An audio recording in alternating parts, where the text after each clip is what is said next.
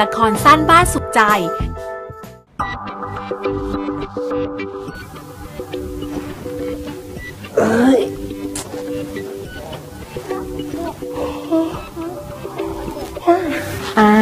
ตื่นแล้วเหรอจ๊ะพ่อมาตื่นมาก็ดีแล้วไปจะได้ไปอาบน้ำหิวไหมคะเดี๋ยวจะได้ลงไปทานข้าวกันเนี่ยมันจะเรียกว่าตื่นเหรอแม่มัน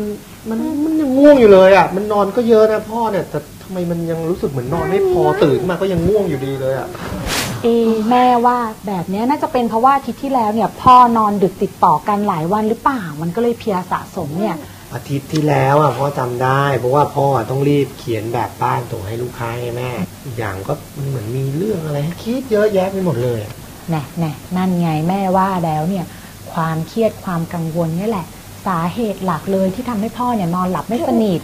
พอนอนไม่พอตื่นมามันก็เลยเป็นแบบนี้ละค่ะไม่ค่อยสดชื่นพ่อต้องรู้จักยืดหยุ่นความคิด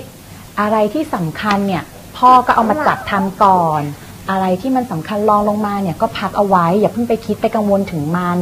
ที่สำคัญเนี่ยนะต้องจัดเวลาพักผ่อนบ้างออกกำลังกายบ้าง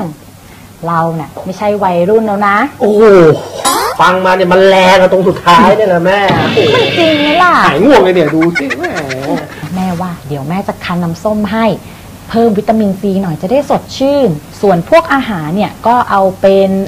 ปลาเนื้อแดงแล้วก็ตับดีกว่าเสริมธาตุเหล็กเข้าไปเยอะๆหน่อยเนาะดีไหมโอ้โหมาอยู่ตรงนี้นี่เองรอตั้งนานแล้วเชิญไปรับประทานอาหารเช้ากันได้แล้วย่ะคุณผู้หญิงหรือคุณผู้ชาย